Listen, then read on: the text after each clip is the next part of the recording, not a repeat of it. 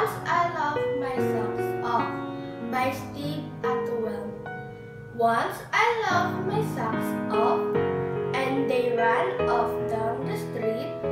I caught them, but they wouldn't let me put them on my feet.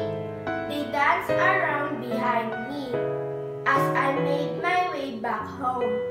They jumped and jogged about the place. They not leave me alone. I went into the living room to sit and watch TV, but they danced around in front of me. I couldn't see the screen.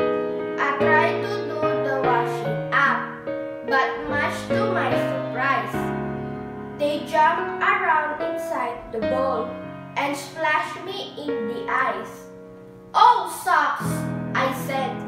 "Do please give up." Then dancing and a frog, not least because it was that I stopped laughing hours ago. They look forlorn, those socks of mine, accepting their defeat. They slide to side of me and slip back on my feet. Next time I laugh, I will ensure my shoes are firmly on. That should stop my naughty socks from such a carry on.